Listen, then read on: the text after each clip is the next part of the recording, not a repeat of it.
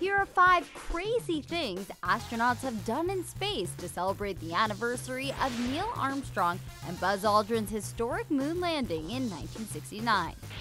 They can get dressed a lot cooler than the average Earthling. Instead of putting their pants on one leg at a time, NASA astronaut Randy Bresnick demonstrates how gravity gives them a leg up. They're just as fascinated with trends, including the fidget spinner.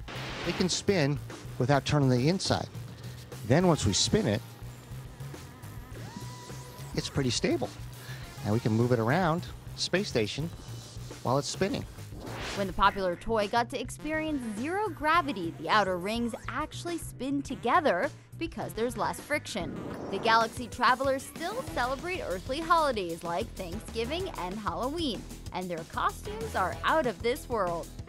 Space food may not be the best around, which is why a pizza delivery is always welcome.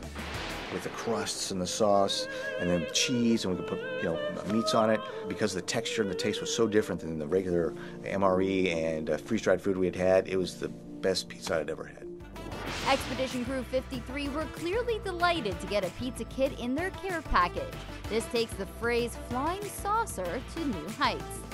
But what is life without a little fun and games? Astronauts aboard the International Space Station played the first ever sports game in space. The badminton match might have gotten a little intense, but how can you be mad when you're on top of the world? Live from the ISS. Space may be the final frontier, but it looks like there's still plenty of fun to be had while exploring our infinite universe.